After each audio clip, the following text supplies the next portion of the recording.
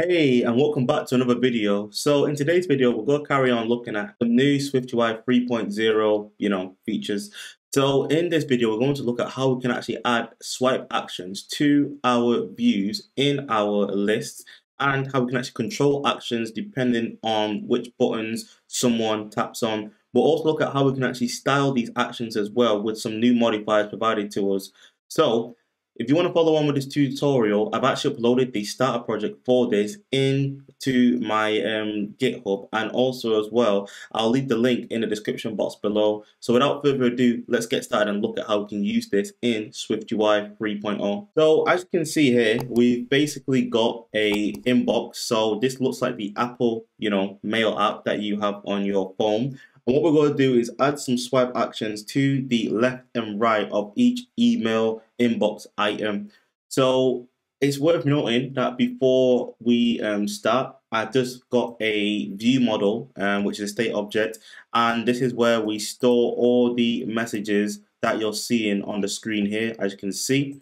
And another thing to note as well is in order to get this working with swipe actions, you actually need to make sure that you're using a list with a ForEach within it. If you don't do this, then it isn't going to work. So what we're going to do is we're going to add a swipe action onto our inbox item view, and it's actually fairly simple to do. So what we're going to do is go on here and just type this out. So when looking at the swipe actions modifier, you can see here that you actually have two. So we're going to focus on the first one for now, which allows us to just define the content that we want to show in our view. So let's enter and just have it like so. And then now what we need to do is actually add in a button so you can actually see this on the screen when you swipe. So let's do that. Okay, cool. So now what we're going to do is just run this in our preview. And if I actually swipe from the right hand side, you'll see that we now have our swipe action here flag. So you can see here the text flag. Also, notice as well how the color is gray. So by default, all swipe actions actually have this color. And also as well, they don't actually come with an image automatically. This is something that you need to handle yourself, and it's something we'll do in a second. You'll also notice as well that you can actually swipe all the way and it'll actually perform an action. So by swiping all the way, this would actually execute our print statement. And just to see this in action, I'm actually going to run this on a real life. I'm actually going to run this on the simulator so you can actually see this printed into the console. So let's do that now. Okay, cool. So as you can see on our simulator, if I actually swipe to the right hand side and if I actually tap this button, you'll notice that in our console, it actually prints the message flagged item. And also as well, if I just swipe across all the way with a full action swipe, you can see it executes and triggers our action to print the flagged item. So it's worth noting as well that the first item or the first view within your swipe actions is actually the one that gets triggered whenever you perform a full swipe. So because this button is the first one in our list, this is why this is getting executed. What if we want to have a swipe action with some text and some images? So right now it's just a piece of text that just says flag. Let's actually add an icon above this, and it's actually quite simple to do. You just need to make sure that rather than using the text view, you use the label view instead, and we'll use an FF symbol as well. So let's do that now. All right, cool. So now what we want to do is we've only got one here. So what I actually want to do is I actually want to add two more actions. So I want to add a delete action and a more action as well. So within our swipe actions, let's just add this in now. All right, cool. So let's just break this down. So now if I actually open this up again, you'll see that we actually have 3 swipe actions now. So like I said before, because this button here is the first one in our list of buttons, whenever we perform a full swipe, this is what's going to get executed. So our delete button. And if you notice with our button here, we've actually specified the role destructive. So because we specified a role of destructive for our button, this means that we get the styles of a system delete button. So we don't need to like apply any kind of colors onto it. It just comes with these styles for us, which is pretty nice. So what we've also done here is we've used a label with it says the text delete, and obviously using this SF symbol, trash symbol, to show that we want to delete something. Now, if we go to the next one, we've still got our flag image, which we had before, which is our middle one. And finally, our new last one at the bottom here is more. So if you look at more, it's the exact same as flag, except this time on our label, we're doing something a tiny bit different. So we're actually using this new modifier that's available since iOS 15, and it allows you to change the symbol variant. So what do I mean by symbol variant? So let's say if you have a ellipses like this, if I actually take off this modifier and we just run the preview again, you'll notice that our ellipses doesn't actually have a circle around it anymore. So what we can actually do is we can actually specify what styles we actually want our SF symbol to have on it, and we can actually combine them using the dot notation syntax. So just to show you that, if I had a ellipses with a circle and I just take off the fill, you'll see now that, oh, well, I don't even need the fill. So you'll see now that we actually have the ellipses with the circle. So we actually don't need the fill property on top of it. We can just use dot circle and we'll get a circle applied onto our ellipses. All right, cool. So one thing you probably realize now is that our more and our flag actually look the exact same. So we don't actually have anything to like distinguish between these two. So it might be confusion for a user looking at this at a glance. So to get around this, what we're going to do is actually see how we can apply some colors onto our swipe actions. So let's do that now. If you actually go into the assets folder or assets library, you'll actually see that there's a color that I created called dark red. So what I want to do is I actually want to use this dark red color for our flag. So in order to do that, SwiftUI 3.0, there's actually a new modifier called tint that allows us to apply a tint onto a view. And in this case, we're going to apply a tint onto our button within our swipe action. So on our flag button, let's just say this. So what we're saying here is we want to apply a tint onto our button with the color dark red from our assets library. So now if we just expand this, you'll see now that our flag actually has a red dark red tint on it. So we can now easily distinguish and see visually like the differences between all of these different swipe actions. So the next thing I want to look at is how we can actually control the position of where these swipe actions are actually placed on the screen.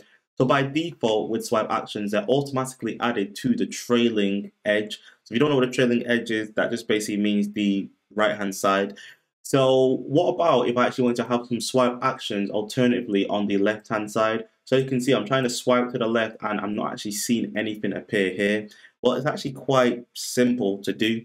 So you can actually apply multiple swipe actions onto the same view. So underneath our first swipe actions here, what we're going to do now is add another one, but this time we're going to specify that we want the edge to be leading, which means from the left hand side. So let's do that now. All right, cool. So now let's just break this down. So if we actually look at this now, so we've got our leading swipe action. And as you can see, because this item is unread, we now, depending on the state, we're going to change the SF symbol and the text that you see on the screen. So this is a unread item. So if we want to mark this as red, then we can tap that. And this is a red item. And as you can see, it's got the SF symbol for unread. And also as well, if you notice, we've actually got a tint. So we've actually used the system's accent color to apply a tint onto our swipe action. So we get that blue color by default. It's actually quite easy to add swipe actions depending on which edge you want them to. So as you can see here, like I said, that we specified that we want the edge to be leading. And here we've not actually specified that we wanted it to be anything, but by default it will be trailing. So if you want it to be trailing, I don't really see the need of having to type out trailing because it will do that by default. I just feel like you need to specify as leading if you want it to specifically be on the left hand side. That's the way I approach it. So what we want to do now is, depending on the action that you tap, we want to actually manipulate and change our view. So what we're going to do for the first one is actually change the red status for our inbox item. So within our view model, let's just go inside of here, and we're going to create a new function called toggle red. So all the way at the bottom here, let's create a new function. So what we're going to say here is, depending on the item that it finds, we're going to toggle whether the item is red or not. So I'm just going to write out some higher order function to basically just do this. So let's do that now. All right, cool. So if we actually break this down, what we're saying here is we want to get the first index where the ID in the array matches the item ID that we passed in. And then based on that index, we're going to access it using subscripting to change the status and toggle whether it's either red or unread. So the reason why we're using first index and not something like ForEach is because we don't want to loop through every single item in the collection. We just want to filter out and find the first one. So if we actually use this function within our content view, so let's scroll down to our leading edge action, and then rather than printing this out, we're going to use our view model toggle red for item, and then we're going to test this out and see what happens. Let's do that now. So now if we swipe across on here, we tap red because we've read this, then you can see now that the view disappears and we get a new, view. And if we actually go to the second one and choose unread, you can see that we get our unread icon here. And if we do the same here, we get it here as well. But if you realize, then when you're looking at it, the animation is a bit janky. So what if we want to make this look a lot smoother when we want to toggle the red and unread states? Well, let's go into our view model. And at the very top, we're going to import SwiftUI.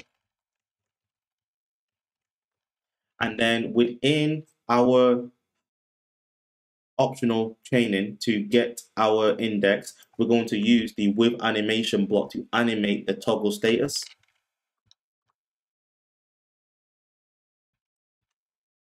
Like so.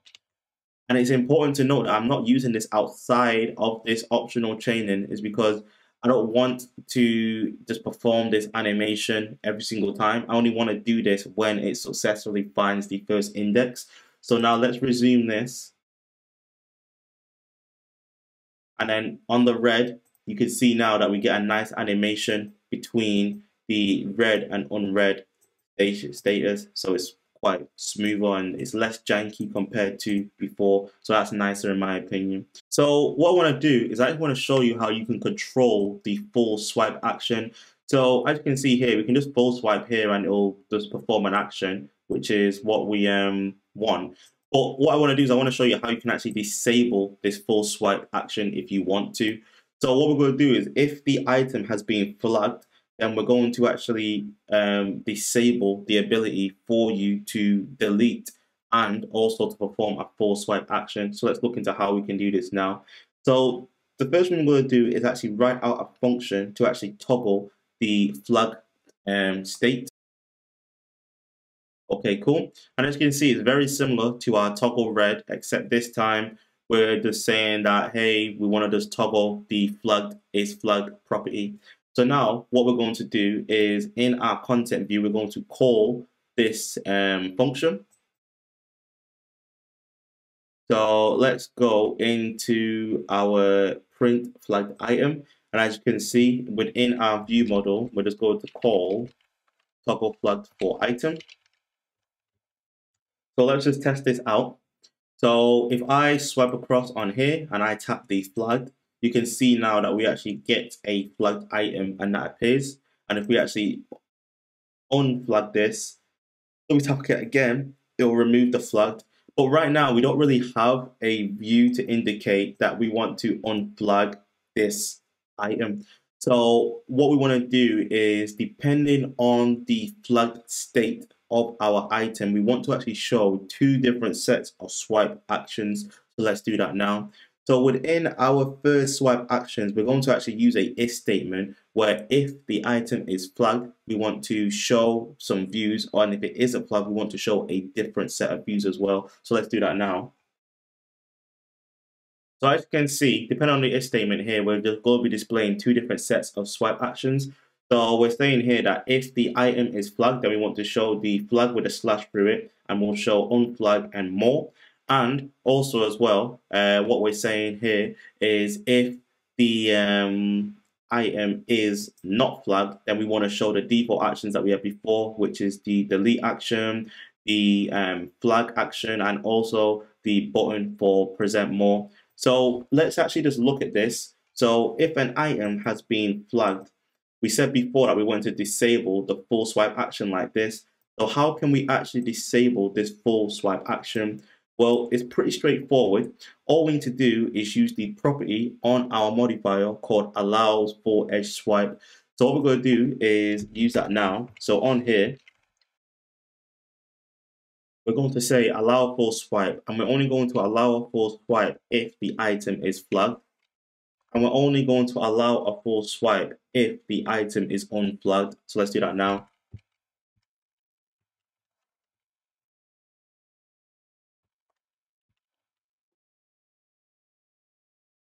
Okay, cool. So let's choose a row where it's not been flagged yet. So let's do this. And as you can see, on the delete action, we can actually fully swipe that and perform a full swipe action. And as you can see on this row here, where it has been flagged and we want to unflag it, we can't actually perform a full swipe on it. So in order to actually unflag it, we actually have to tap this icon here. And then now you can see that we can actually perform a full edge swipe if we wanted to. So how can we actually perform a action whenever we want to do a full edge swipe? Well, if you remember the start before, I said that the full edge swipe is performed on the first button within your list of views. So in our case, because we're only allowing a full edge swipe when the item is not flagged, that's within our else statement here. So when this here triggers, this is what will trigger when we perform a full edge swipe. So what we want to do now is we actually want to delete the item based on a full swipe.